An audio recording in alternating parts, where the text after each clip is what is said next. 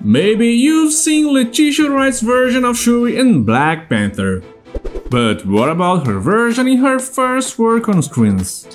Deeply unnatural blonde. She looks like Aguilera, but even sluttier.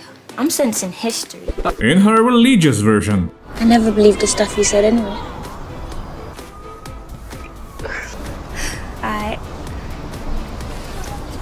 How about her version with green eyes? Required to have different colored eyes. Green for bonded, blue for unbonded. Maybe her version with two faces. You can never resist the mystery. And her more dramatic version.